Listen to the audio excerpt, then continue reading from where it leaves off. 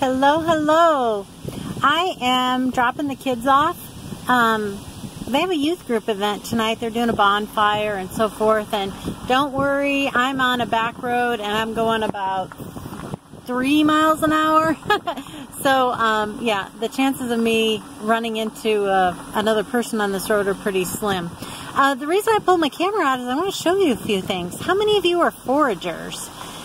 On just this little bitty road, heading over to, not really our neighbors, but some people we go to church with where the kids are going to youth group, I just noticed so many things that could be harvested or foraged. And so I wanted to share some of that with you.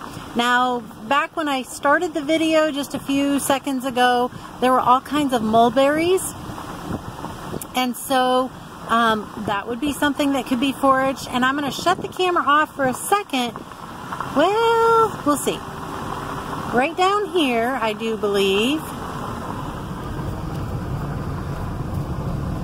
is a big old patch of white flowers. And I want you to see these because I want you to know what they are. They're elderberry. I love elderberry. And so there it is. Along this road when I was bringing the kids, ooh, look at that. Oh my gosh. Okay, so I'm going to hop out here. This is like totally on the fly. Got my daughter's car here. I just want you to see this so you can recognize it too. Okay. All right, you see this? This is elderberry. And it is blooming right now. And then in August, it is going to get black. Sorry, I was trying to watch my step. It's going to get black and have the little berries on it. So hopefully you can see that. This one hasn't opened up yet, but these have. But that is absolutely what it looks like. So if you see that, so here's a big old patch of it. And up there, there's some more. There's a whole bunch of it on this road. And the reason that it caught my attention is because since we've moved here, oh, I can see bunches of it here. I really hadn't found a whole lot of it around. I did put up a little bit of it last fall, but really not very much. And so I'm super excited about that. So anyway, that's what to look for. And happy foraging. I'm still driving really slow.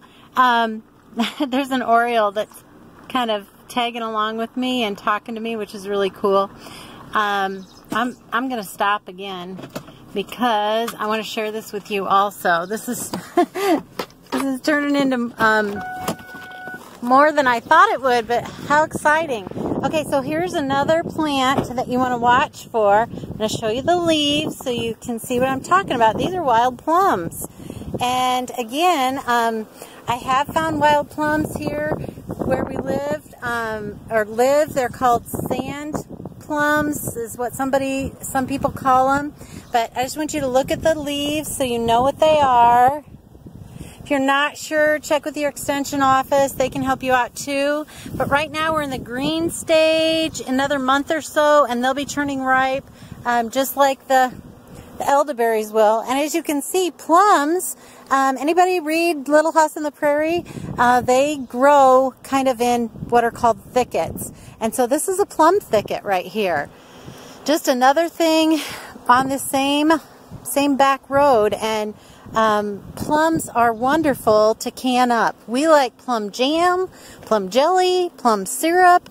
You can do plums in a light syrup if you want to.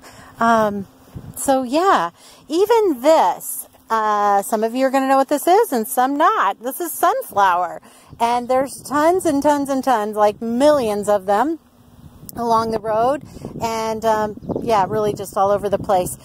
Sunflowers can be harvested and dried when the time comes, and let your hens peck at them through the winter. I like to harvest them and tie them in bundles upside down, and then just let my hens peck at them in the wintertime for something a little different. So this is what this is another plum thicket along here, just so you can see what it looks like. just to give you an idea of what you're looking for. Now, of course, I want you to understand you can't just walk on somebody's property and pick plums or any of these things. You need to ask permission. But locating them is the first step. And as long as you have permission, then you're well on your way. That's a really good reason to get to know your neighbors. Get to know the people around you. There's more plums here than most people are ever going to use. And so I really doubt I'll have a hard time convincing them to let me harvest a few of them. Now, some of these, I don't know if you can see it over there. See underneath that cottonwood tree? There's a whole bunch of elderberries there too. See the white flowers? And this tree here, I'm going to walk a little closer. We have lots and lots of them at home, so I'm not really hunting them anywhere else. But this is a big old mulberry tree. Can you see the pink up in the branches there? There's another one, and another one, and another one. Lots and lots of mulberries. They're really fun. Mulberry syrup, mulberry jelly, mulberry pies, mulberry muffins. Yeah, all kinds of stuff. And there's some vines there. It looks like probably wild cucumber, which is not anything that you actually do anything with. However, I may check it out another day just to check and see. It could be wild grapes. But right in front of us, there again, is some of that elderberry. And we all know how healthy that is for us. Yeah, that's just a wonderful find. So back in there, there's some more too back in there. And some of you probably, you know, have heard about harvesting stinging nettle. I see plenty of that. This time of year, it's going to be pretty intense. The stinging nettle you generally want to harvest in the spring, and I can't honestly say that I have ever done that, although I do have some real good friends who have over the years and have really enjoyed it. So anyway, just wanted to share some of my finds. Look around, get to know what's here, talk to lots of people. That will help. You might be surprised at what's growing right in your neck of the woods. All right, so if you haven't already, subscribe to our page. Please like this video, share it with others. We're a baby page. We're growing daily, and yeah, we're just thank you for being along for the ride. Isn't it beautiful? Be blessed. Have a great night. Thanks. All right, you caught me. I've stopped again. Just want to show you a couple more things. I'm still on the same little stretch of road. I haven't even gone a mile. There are hundreds of milkweed plants, and although I do not harvest them or forage them, I'm not sure if there's really a use for them other than the monarchs. But anyway, I want to show you a couple things. First off, there are all kinds of roses. And so the wild roses look like this. They can be much bigger too. These have been trimmed just when people trimming the road. They look like that, and crunch, crunch, crunch. Let's see if I can find some. There we go. Okay, so here's some. You can see the blooms are just passing. There's a couple bugs on there too. And then over here, there's a bud. Here we go. Anyway, so the roses have bloomed just in the last couple weeks, and it's probably going to be hard for you to see, but up along the ditch here is just hundreds and hundreds of echinacea plants. Now, I have echinacea planted at home, and I'm, you know, just getting that going, but it's exciting to see all of this in the ditch. I may have to go home and see how to harvest that. So anyway, just wanted to update you on a couple things. Alright, so when I got out of the vehicle earlier, I'm not watching my phone, I promise, I'm just driving. I wanted to show you those roses, the wild roses, and also the echinacea. Now, like I said, I'm going to go home and look up exactly how to harvest the echinacea, because man, that was a big patch of it. But the rose hips, I've been collecting rose hips for quite a few years now. They're packed with vitamin C, And how we use them at our house is I simply put them in a tea. I can't say that they're really my favorite taste, but I am getting used to it. I put a little cinnamon with it and some honey, and I like it that way. So I think it tastes good. But yeah, it's just a powerful vitamin C boost. I'm not sure what other people use them for, but that's what I use them for. They're super, super easy to just pick.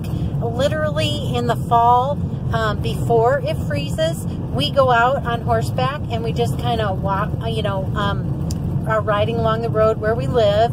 And whenever we come to a big patch of the wild roses, we just hop off and harvest a bunch of them in some little baggies. Or I'll send the kids. They're really good about doing that for me. And then they bring them back to the house and I let them dry naturally. I really don't do anything with them other than that. And then once they're completely dry, then I store them in a canning jar with a lid on it so that they last. And then, like I said, I just use them for tea and put some honey in it and a little bit of cinnamon for taste. But I'm sure you could do lots of other things with them. Actually, as I'm talking, I just thought to myself, I wonder if I could steep them in some apple juice maybe, and then add a little cinnamon and honey, and that might even be better. So I might try that. I've got some in the cupboard still, and I think I might do that this evening and sit on the porch. So I'll let you know how it turns out, if I like the taste of that or not. I think I still have some left. We'll find out. And yeah, we'll move forward on the echinacea and see what it can be, how it can be harvested. And I'm just super excited about all the things that I found. There were lots and lots of big patches of sumac as well. And for those of us in the Midwest, sumac here is safe. It is not something that's poisonous. There are areas in the United States that have poisonous sumac, and I'm not an expert on that, so I'm not going to tell you whether yours is safe or not. I just would really encourage you to find out about that in your own area. As it gets to fall, we will talk about that, and I'll tell you what I do with it. But I do enjoy using the sumac as well. And yeah, so okay, I'm headed home. I'm going to enjoy some time in the garden this evening, and hopefully I'm going to post a couple videos for you that actually we shot before we actually officially got our channel going. So we're just terribly scared as we're on camera, and that's okay, but there's some cute things that you might want to know about us or whatever. So hopefully I'll get those done in the next day or two and get those out there so that you can see them. I hope that you will hop in a vehicle or on horseback or go for a walk and just see what you can find. Get a book. You can look, of course, you can go to your extension office, and I'm sure they will have recommendations for things in your area. You can go to the library, just look up online, but sometimes to reference those local folks is really a good idea for foraging. We forage for mushrooms and that sort of thing too, depending on the time of year. And the spring we're really fortunate. We found a lot, more than we ever have, and so that was really exciting. We dried them and all of that. So anyway, that's a whole nother topic.